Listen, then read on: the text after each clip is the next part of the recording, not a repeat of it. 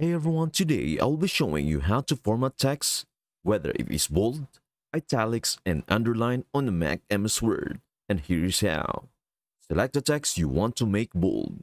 To select text, click and drag your cursor over the text.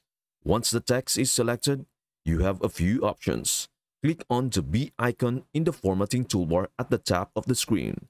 This toolbar is usually located at the top of the Word window and contains various formatting options.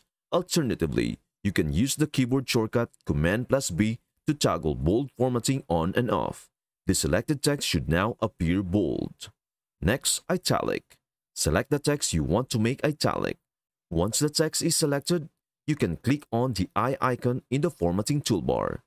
Use the keyboard shortcut Command+I to toggle italic formatting on and off. The selected text should now appear italicized. Then underline. Select the text you want to underline. Once the text is selected, you can click on the U icon in the formatting toolbar.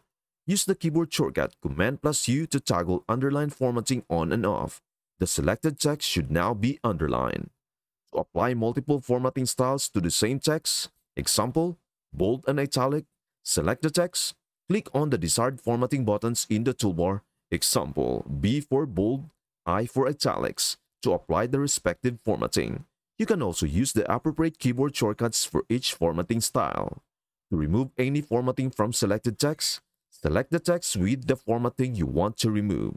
Click on the respective formatting button in the toolbar again. Example, the B button for bold, to toggle off the formatting. These steps should help you effectively format text in Microsoft Word on your MacBook with detailed guidance for each formatting option. And that's it. I hope this helps, and before we end this video, please do share, like, and subscribe to our channel. Thank you for watching, and see you in our next video.